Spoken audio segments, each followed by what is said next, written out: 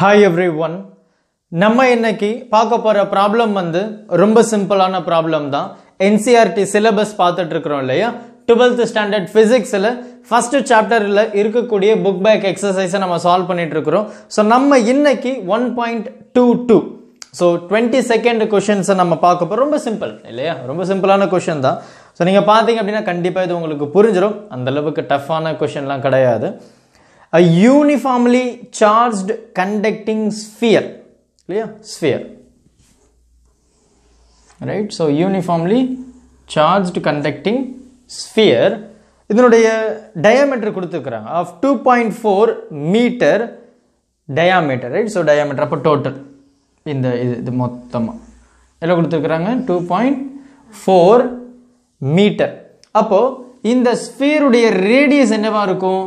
1.2 meter நமக்கு தெரிஞ்சிருச்சு right so அதுல இருந்து என்ன கேக்குறாங்க அப்படினா has a surface charge density right so இந்த ஸ்பியர் உடைய surface charge density என்ன அப்படினு பார்த்தோம்னா 80 மைக்ரோ கூலும் அப்ப 10 to the power -6 இல்லையா சோ மைக்ரோ கூலும் கொடுத்திருக்கு சோ மீட்டர் ஸ்கொயர் surface இல்லையா ஸ்கொயர் இதுதான் given content ஒரு ஸ்பியர் இருக்கு அந்த ஸ்பியர் உடைய diameter 2.4 அப்ப இதனுடைய radius 1.2 மீட்டர் இந்த ஸ்பியர் உடைய charge density அதாவது surface charge density ன்னு சொல்றோம் இல்லையா நம்ம என்ன சொல்லிருப்போம் sigma இல்லையா so sigma which is equal to 80 into 10 to the power -6 micro அப்படினா -6 so charge per meter square முடிஞ்சது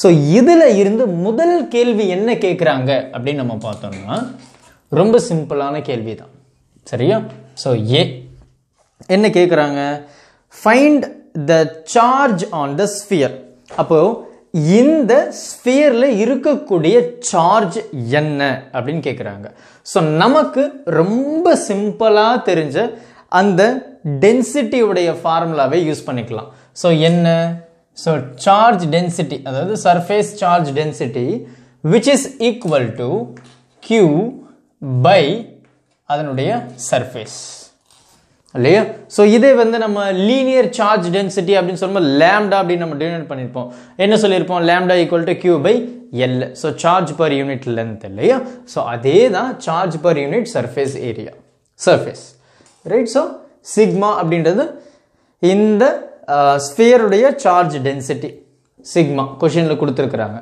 சார்ஜ் நம்ம கண்டுபிடிக்கணும் இது ஸ்பியர் அப்ப இதனுடைய சர்ஃபேஸ் கண்டிப்பா உங்களுக்கு தெரியும் 4πr² முடிஞ்சது அவ்வளவுதான் சோ எப்படி சால்வ் பண்ணலாம் பாருங்க சோ என்ன கேக்குறாங்க क्वेश्चनல q கேக்குறாங்க so which is equal to sigma into s இல்லையா சோ சிக்மா உடைய வேல்யூ நமக்கு கொடுத்திருக்கு 80 into 10 to the power -6 micro into இதனுடைய surface என்ன 4πr² pi so அப்போ 3.12 14 into and இதனுடைய radius இதுதான் pi r² so 1.2 whole square இல்லையா நீங்க பொறுமையா கால்குலேட் பண்ணுங்க so கால்குலேட் பண்ணீங்க அப்படினா உங்களுக்கு கிடைக்கக்கூடிய வேல்யூ பாத்தீங்கன்னா 1.447 into 10 to the power 3 right so இதுதான் உங்களுக்கு கிடைக்கும் set to the power -3 coulomb so charge இல்லையா right so இதுதான் first கேள்விக்கான விடை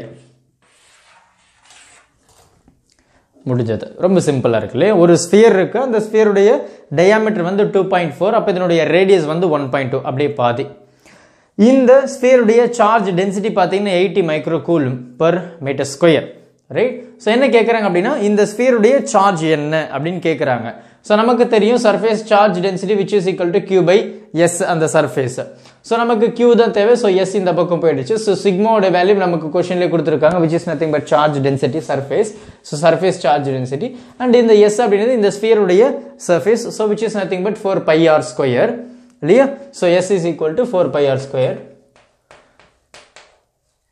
So நம்ம டைரக்ட்டா அப்படியே சப்ஸ்டிட்யூட் பண்ணியாச்சு sigma surface area so 4 pi r square r என்றது 1.2 so square அப்படின்றதால 1.2 whole square முடிஞ்சு போச்சு so when you calculate you will get this answer ரெண்டாவது என்ன கேட்குறாங்க அப்படின்னா இதை விட ரொம்ப சிம்பிளாக இருக்கும். என்ன அப்படின்னு நம்ம பார்த்தோம்னா what is the total flux இல்லையா, what is the total flux leaving the surface of the sphere.